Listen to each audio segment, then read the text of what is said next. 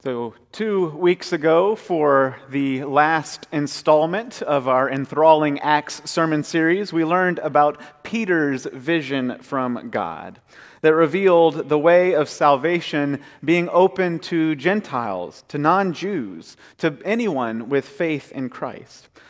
And so, to catch you up, following his vision and report to the Jerusalem council, Peter then gets put in jail by King Herod, which happens to be a common theme in the book of Acts. And then God sends God's angels to free Peter from jail. From there, Peter kind of fades into the background of the Acts narrative, and Saul, who the text begins referring to as Paul, becomes the new protagonist. And the next several chapters are filled with all sorts of place names detailing Paul's journeys around the Mediterranean with his partner missionary Barnabas. In every city, they first go into the synagogues and they interpret the Hebrew Scriptures to show that those Scriptures foresaw Jesus of Nazareth as the Messiah, and that he died and was raised from the dead, and through faith in him, God offers the forgiveness of sins. And it follows this pattern where typically their message is often celebrated and accepted, at least among some portion of the Gentile God-fearers.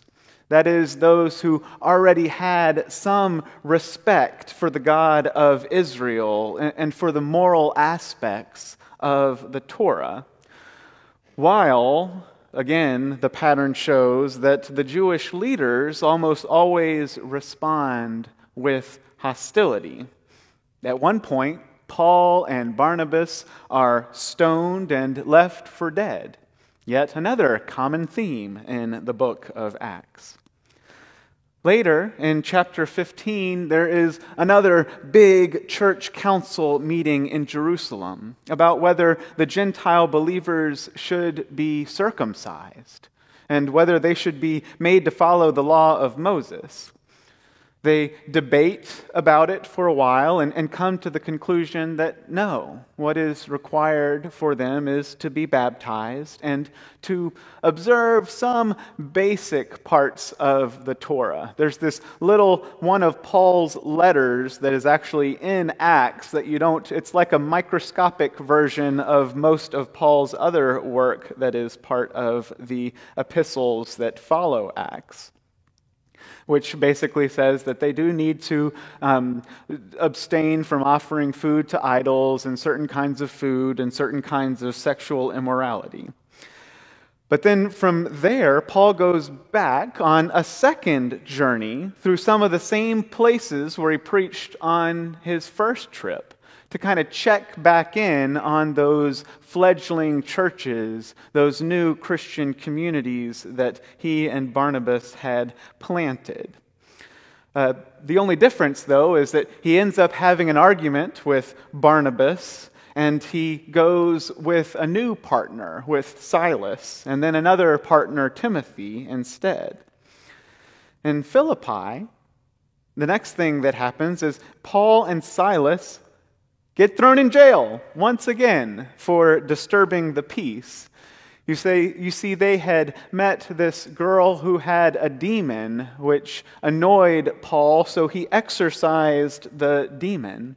The catch was this girl with the demon was a means of making money for the owners who owned this slave girl. And so when the demon leaves, their way of making money is gone. So they're not too happy with Paul and Silas. So they drag them in front of the authorities who throw them in jail for disturbing the peace.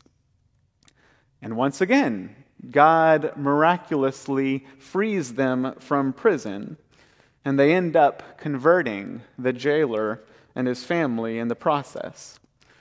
From there, they go on to Thessalonica, as Tony read, where they end up ticking off the Jewish authorities in that city too. And once again, they have to run for their lives. And as Tony's reading picks up, they go and they preach in Berea, but they're not safe there either. They all end up getting separated, and Paul goes all the way to Athens, where he really has no intention of doing any evangelistic work. He's just waiting there for Silas and Timothy to join him. But then he sees all these idols in the city, and he's a preacher, and he just can't help himself. He just has to preach. Preacher's gonna preach, as I like to say. This is one of the few speeches or sermons in Acts that Tony read for us that Paul gives to an audience that doesn't have any Jews in it. It is an entirely secular or an entirely non-Jewish, rather, audience, not secular.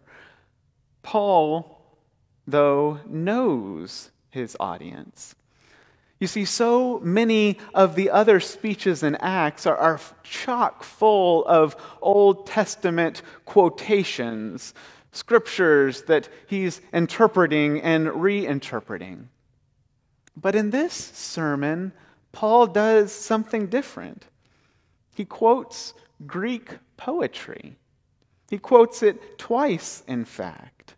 That famous line about the God in whom we live and move and have our being. And that other line about being God's offspring. That was part of the Greek cultural canon, if you will. The other interesting thing about this sermon is that he never explicitly mentions Jesus or his crucifixion to this audience who would be described as maybe only vaguely having heard of Jesus. In the end, the reaction that he receives, once again, is mixed. Some blow him off and make fun of him, but others are moved and intrigued by what they've heard. "We will hear you again on this," they say. One thing about this passage that strikes me is the apparent disconnect between Paul's inner monologue, between Paul's thoughts, and what he says out loud, what he communicates to the people of Athens. In verse 16, we read that what makes Paul speak up, what makes him get involved in Athens instead of just keeping his head down and waiting for Silas, is that he was distressed when he saw that the city was full of idols. But this observation that Paul makes in his head is very different than the observation he shares with his audience. He sees, man, this city is full of idols. What he says out loud, though, is, "I see how extremely religious you are in every way." Sort of like one of those backhanded, sort of passive compliments. That's maybe what we would say if we wanted to be cynical, that Paul was just being inauthentic. "I see how extremely religious you are in every way." That he's just holding back, that he's just flattering his audience. But after reflecting on it, and reflecting on our own experience of being Christians in a pluralistic world, I sincerely think that Paul is being sincere. What Paul noticed was a deficiency. What Paul noticed was a shortcoming. Let's just say it. What Paul noticed was a sin. But he reframes that to be an asset. He doesn't say, "Man, you guys don't know how to worship. You worship so many idols." He says, "I can see that you are religious in every way. I can see that God is important to you. Paul also declares that God made the nations in such a way that people would search for God and ultimately find God, which again is a reframe. It's a way to reinterpret another one of his internal observations. And at this point, I think in his mind, he really is being cynical when he observes that the people in Athens spent their time doing what intellectuals do.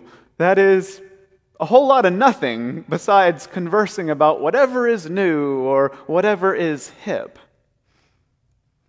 So he reframes that, and that becomes Paul's entry point.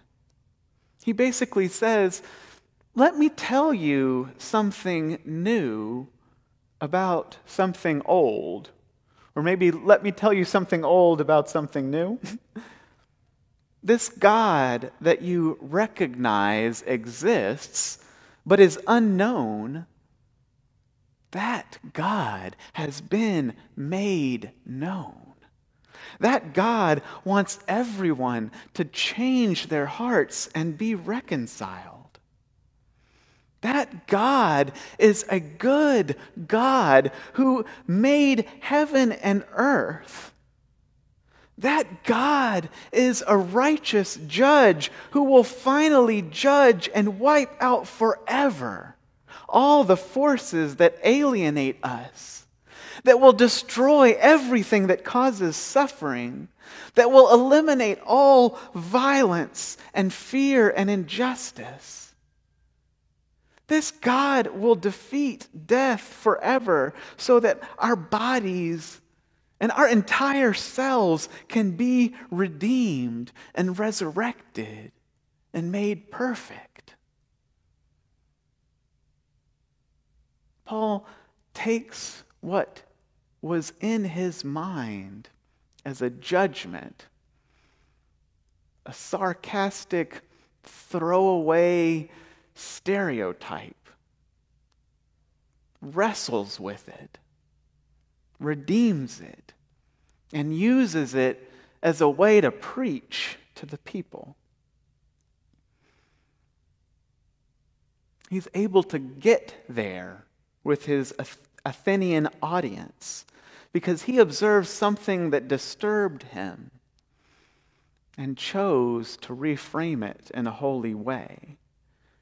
He chose to love instead of judge. I would suggest that this is the meaning of loving one's neighbor. This is what it looks like in practice to observe that second greatest commandment that Jesus declared, to love one's neighbor as oneself, is to choose to see that which is good and admirable and celebrate it. If Paul couldn't move past his observation that there were idols everywhere, he never could have connected with the people of Athens. I know when I have preached on this text before, and I know when many preachers preach this text, we fixate on the idols, on the images of stone or silver and gold. And we say this text is calling us to name the idols that we ourselves worship, if it is a good sermon, or idols that just the culture worships, if maybe it's a not so good sermon. But that's not what Paul does. Paul goes into this culture that is foreign and idolatrous, and he chooses to find a point of connection.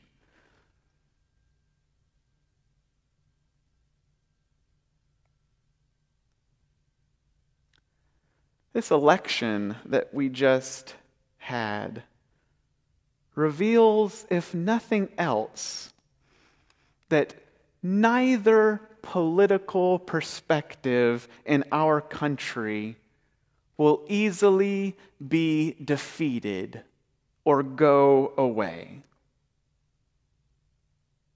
We are basically two different cultures. And we are so good at pointing out the other culture's idols. I know I am really good at pointing out the other culture's idols. We do that so well, calling out the idols we see in others. Racism, political correctness, bigotry, elitism, hypocritical religiosity, self-righteous judgmentalism. How can we find a connection point? How can we reframe those perceived deficiencies and choose love?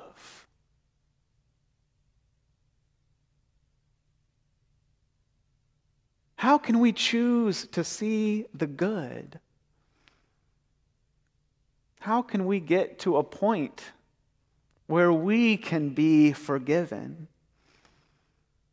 Where we can be reconciled? My intention today was to give you a sermon where I would present you the answer. If only it were that easy. I don't have the answer. I am as broken and sinful and guilty of it as anyone. But like Paul, I believe fully in my heart, to the core of my being, in a God who wants us to be reconciled, who wants us to repent, and who promises to judge not with mighty judgmentalism, not with self-righteousness, but with righteousness, holiness, love. And that is the reason why I keep getting up here and giving these sermons that I promise you are just as awkward and uncomfortable for me as they are for you. Because I believe that even when we fail at this, even when we fail at seeing the good and striving for reconciliation, God's acceptance will not. God's love will not.